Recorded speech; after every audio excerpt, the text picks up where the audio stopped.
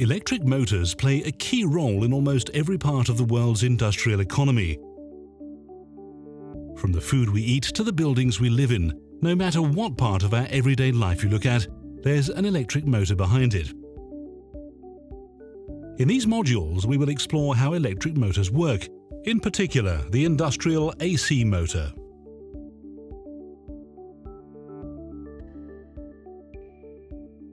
Let's start with the basics. Electric current caused by the movement of electrons in a conductor and magnetic fields are intrinsically linked.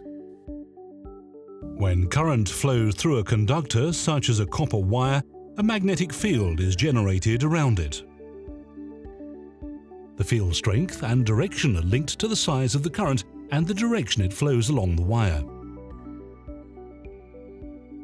We can increase the strength of the magnetic field by wrapping the wire around in a loop to form a coil. The more loops or windings, the greater the magnetic flux density inside becomes. What we have created here is an electromagnet, or more properly, a solenoid. If we put an iron or steel bar partway into the solenoid and apply current to the coil, the bar moves, pulled in by the magnetic field.